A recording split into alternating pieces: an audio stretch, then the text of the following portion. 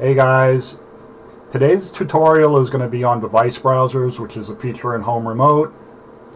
If you haven't checked out one of the tutorials on data triggers, it might be a good idea to check those out before viewing this video, because it'll just make things come together a little bit easier when viewing this video.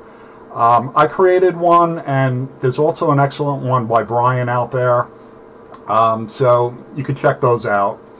So, device browser is basically a container that you set up in Home Remote. This blue box here is a device browser, and the way you add a device browser is through the controls.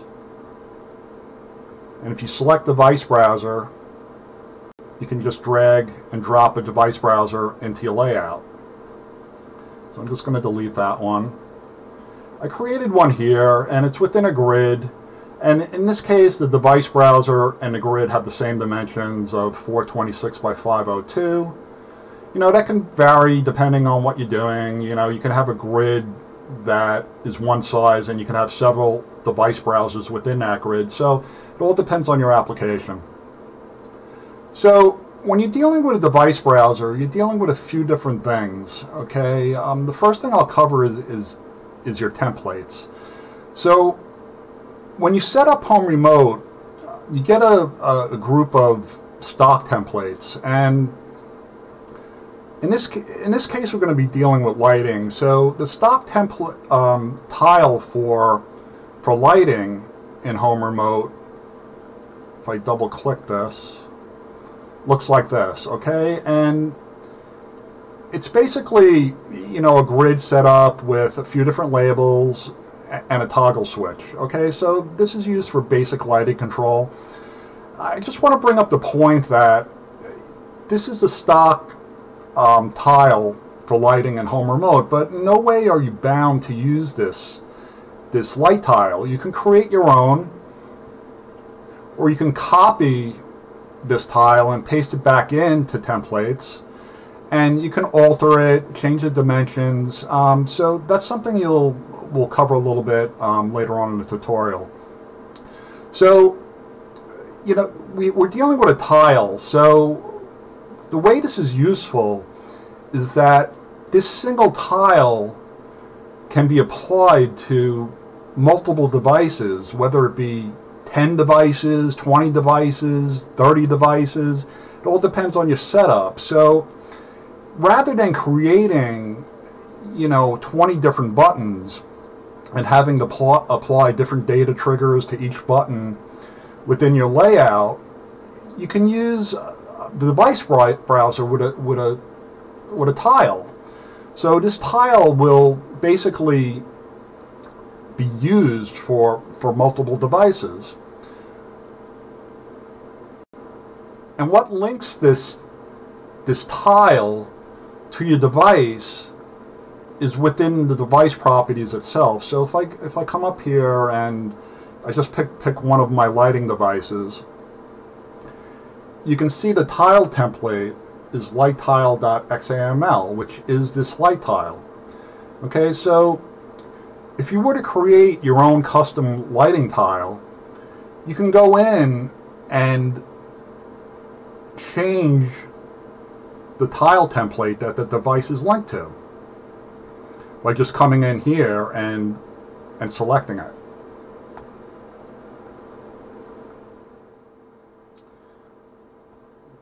Okay, and the other thing you're dealing with in with device browsers are groups.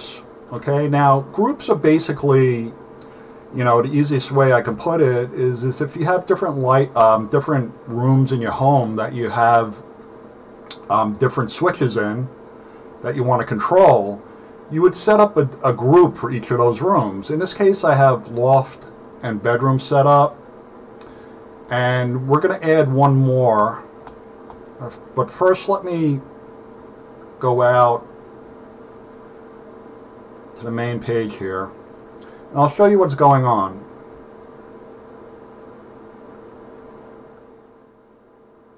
If I run this project, you can see my device browser right now doesn't have any content. Okay, and I have 3 different buttons set up for 3 different rooms in my home. Okay, if I click on Loft, you can see that this device browser is populated with 4 lighting switches. Okay, and those 4 lighting switches are the 4 lighting switches that I added to the group Loft. And if I switch to bedroom, you can see the same device browser gets populated with 1 light. And if I switch to living, you can see the device browser is empty, and that's because I haven't set up the living room group yet. And I'll show you how to do that.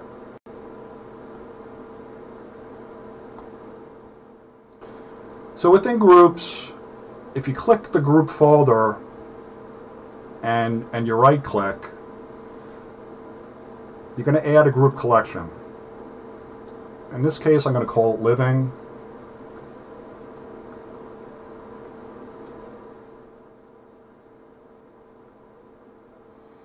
And you can see that group was created.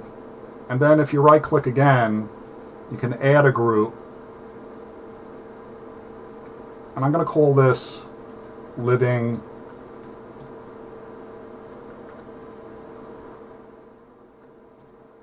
lights. Okay, and you can see that living lights folder was created. So you can see that my Loft group, in Loft lighting, I have 4 devices, and in my bedroom lighting I have 1 device. Okay, and that correlates to what's being populated in the Loft group and the bedroom group. So I'm going to click on the Living Lights folder, and I'm going to right click once again, and you have Add Device. Okay, and you'll have this little pop-up menu open here, and what you want to do is select the lights that you want to add to that group. So let me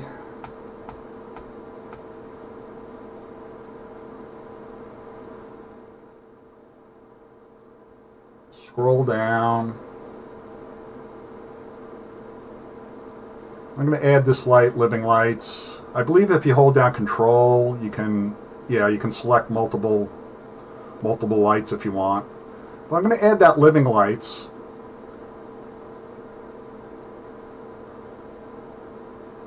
And you can see that has been added to the group. So now, if I hit Start, and I go through my different rooms, now you can see I clicked Living, but yet nothing got populated. That light that I added to the Living Lights group is not showing up. So let's try to figure out what's going on here. If I hit Stop and I click on the device browser itself, you'll see I have some data triggers in here. Okay, and let's look at this. This is the reason why I told you guys to check out the data trigger tutorial, because it'll make everything come in a little bit clearer when watching this video. So if I go into the data trigger for this device browser, there's 2 triggers in here. And let's look at the binding. Okay, and the element binding is loft_button is checked. Meaning when this button is checked, and it's set for true, the loft button is checked true, fire this setter, which sets the group to Loft Lighting, which is this group right here. So in turn, the device browser will get populated with these 4 lighting devices. The second data trigger is for the bedroom button. Bedroom button is checked true.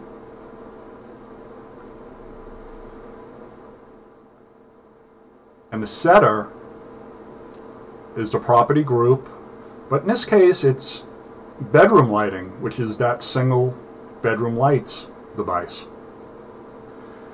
Now the reason why when I clicked the living button, nothing was populated was because I need a third data trigger. So I'm going to come in here and I'm going to copy that data trigger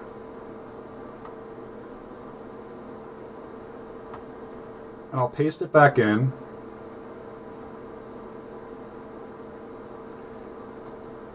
I'm going to change the element binding to living. The living button is checked true to fire the setter. Now I need to come in here because this was a copy. I need to change the group to living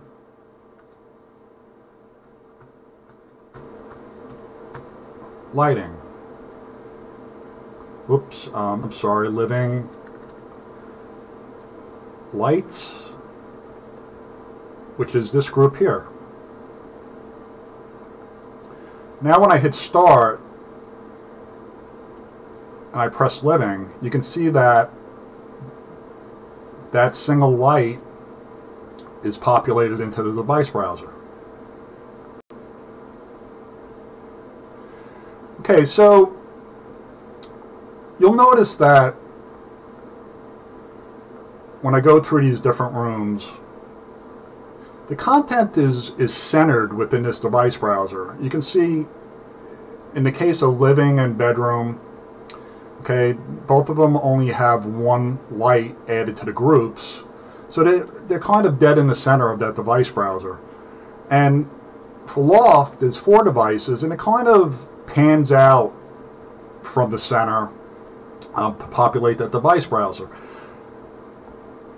Now, there are different settings in the device browser that allow you a little bit of control over this. So you have horizontal alignment and horizontal content alignment and vertical alignment and vertical content alignment. And the defaults when you add a device browser are set for right and center and top and center. But if you play around with these, you know, you can just experiment and get different results based on what you need. So let me change this to left. And I'll change this to top. And see what kind of results I get now. You can see now this group, rather than being centered, is from the top left. And the bedroom will be top left and the living room will be top left. So that's how you control that. You know, you can, depending on what you're trying to do and you know what you want to achieve, those settings are there for you. So it's just a matter of playing around with them to get the results. Now you'll notice that there's an empty space here. Okay, and that's because there's not enough room for the third switch, which would be wall spots. So what it does is it pushes it down to the next row. So, you know, we can try a few things. You know, either you can go in and you can make your tile smaller to accommodate your layout, to make enough room for that third switch to fill this space, or, you know, in this case, maybe something a little bit simpler is I'll just come in and I'll go to that device browser and I'll change the horizontal spacing, and this is the space between the tiles. Okay, right now it's set to 6. How about I change it to 2, and we'll also change the vertical to 2.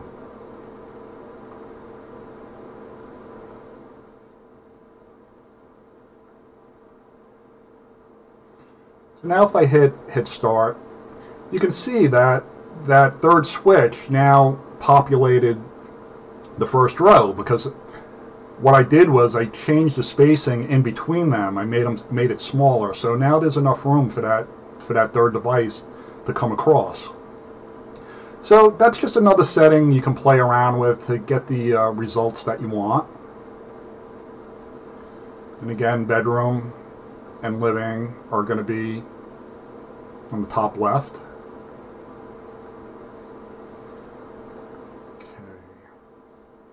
So, like I said, you know, what we've been using is a stock tile for lighting that comes with Home Remote when you install it. Like I said, in no way are you bound to use that. You can create your own tile. I have a tile that I created here, and it's called Light Tile 1. If I double click it, it looks like this, and what it has a slider, you know, for dimming, for your lighting built into it. It has a different on-off switch. So, you know, basically what I did was I took the stock tile and I just altered it.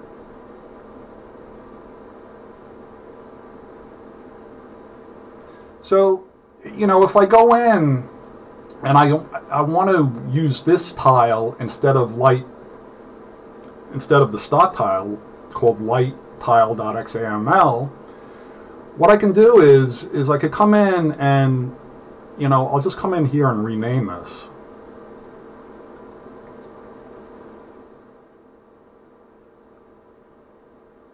I'll just put underscore ORIG for original. And then I'll come into the light tile that I created that looks like this,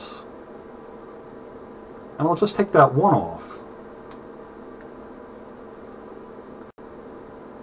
Okay, so now this is light tile.xaml, which, remember, is what your device is linked to, light tile.xaml. So now if I come in and hit start, oops, let me switch back to page 1. Now if I hit start, you can see that something different's going on here, but it's still not right. You know, everything is jumbled up. So let's try to figure out what's going on with that.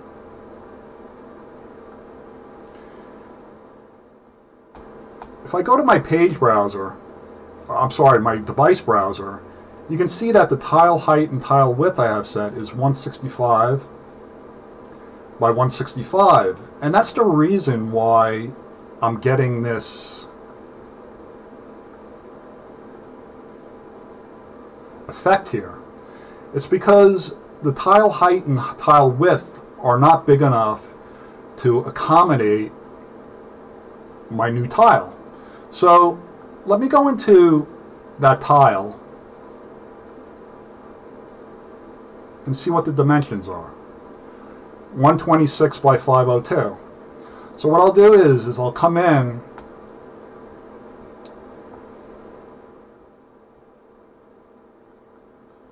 into that device browser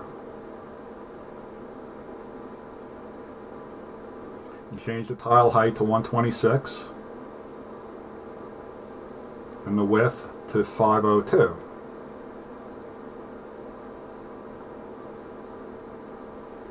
I'll hit start. And now you can see that that template, that new tile template is populating into the device browser. That's for the bedroom and that's for the living room.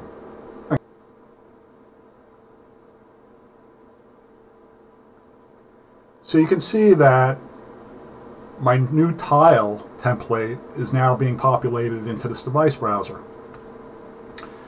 And you can see anything that overflows in height is scrollable, which is nice. And, you know, also notice that, you know, the names for each of these tile templates, even though you're using a common tile, it has a unique name for the device. Loft chandelier, loft lights, wall spots.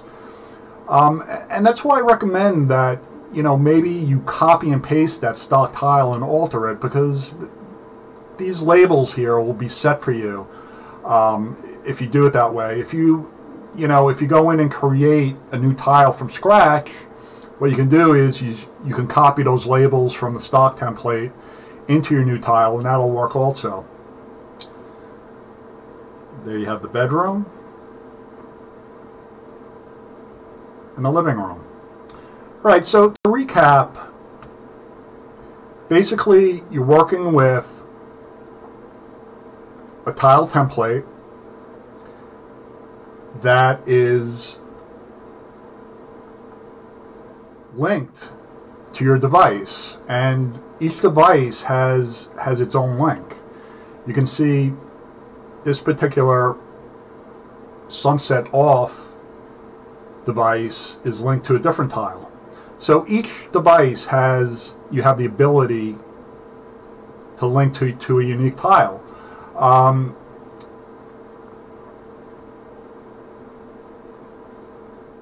So in this case, we'll link to the light tile, for everything in our example. And the devices that get populated into that device browser are within groups. Loft lighting has 4 lights, the bedroom lighting has 1, and the living room lights has 1 as well. And if down the line you want to switch this up and add lights or whatever, all you need to do is go in and add that device. In turn, as well as if you're no longer using a particular light and you want to get rid of it, you just go in and you delete it. So I'll delete this bar light, and that's part of the loft lighting group. And if I go into loft, you can see that now there's only 4. That bar light is no longer included. One other thing worth mentioning is the order that these devices get populated into the device browser are the order that they're in your group. So in the case of loft lighting, I have loft chandelier first, loft light second, and wall spots third. And if I hit start, you can see that's the order that they get added to the device browser. If I come in, I can drag this and put it at the top, which is the wall spots. And now if I hit start, you can see wall spots is at the top.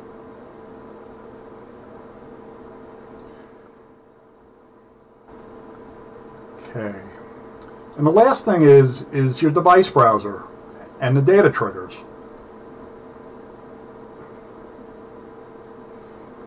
In this case, there's 3 data triggers, 1 for each room. The binding is set for whatever button is checked. The name of this button is loft_button. Is checked true.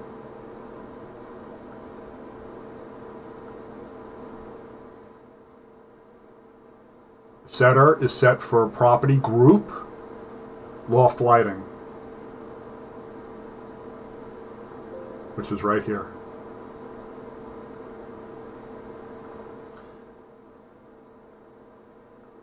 And the 2 other data triggers are for the 2 other rooms. Okay, I just want to go back into my tile. And I want to take a look at the device bindings for the different elements that are in this tile. If I go into the collections editor and look at the binding, you can see I'm using @device.switch. Now remember that we're using a common tile that gets applied to multiple devices that get loaded into the device browser. And because of that, we need a common command to handle those multiple devices. So that's where @device comes in. Home Remote knows to point to the device that's getting loaded into the device browser by using @device. If we come in and we look at some of the other bindings, take the slider, you can see this is also using @device. In this case, @device.level. And this label here is the label that populates the tile with the name of the device. In this case, it's @device.displayName. So that's going to be the case when you're using tiles. You're going to be using at device because that's a common part of that string that will get applied to all the different devices that get loaded into the device browser. Okay, I just wanted to cover one last thing, and for this I'm going to go into my production project.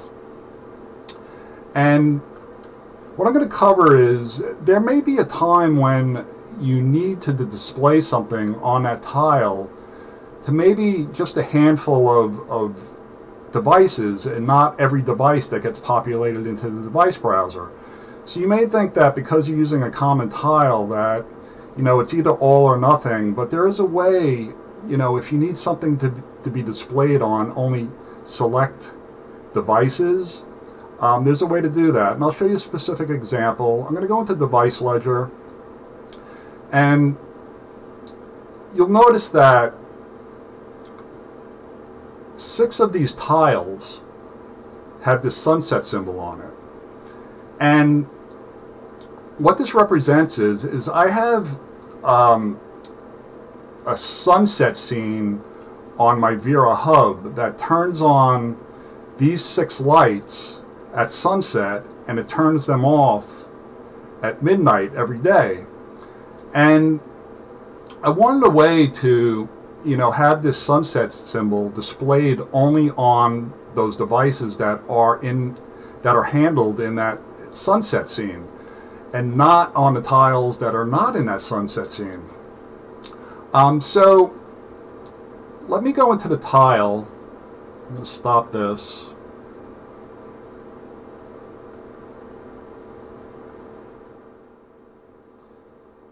That's going to be this tile right here. Now you can see that sunset symbol is in this tile, and what I did was I set up a multi-data trigger, and we'll go into the collections editor and take a look at it. I have 2 conditions in here.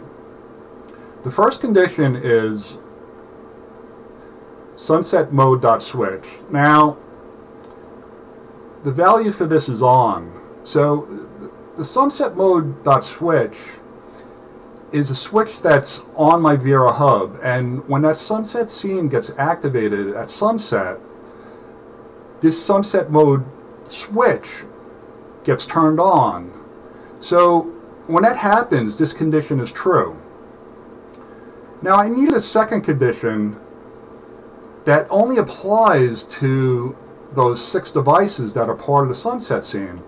So what I did was I went in and I set the binding to @device.deviceType, and the value for that I set for light_sunset. Okay, and I'll show you where that's applied in the actual device. And I'm going to go in and pick one of the lights that are part of that sunset group. And let's see. Yeah, bar lights ledger. You can see in device type, I put light_sunset, which is that value that's part of that condition in the multi-data trigger. Now you can see that if I pick bedroom lights, device type is just light. So that's a way to isolate certain devices that can be, you know, used with a multi-data trigger to separate them from the other devices. Now this same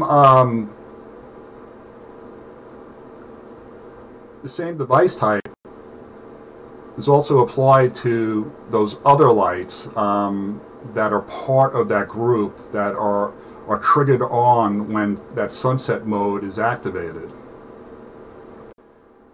Okay, so we'll just switch back to this tile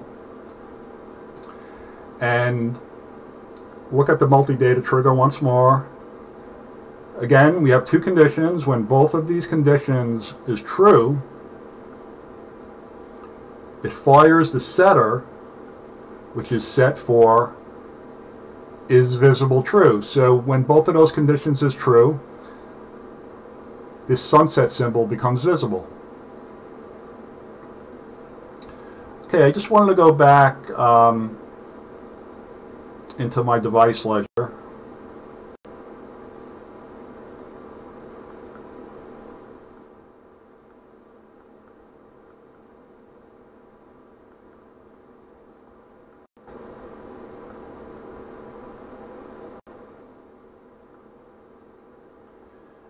Okay, so this device ledger is something I set up because I wanted an overview of all the connected devices in my system.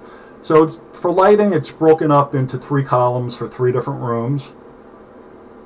And I also have a section for my media closet, which is where I have my computer monitor, my NVIDIA Shield, my PlayStation, and receiver.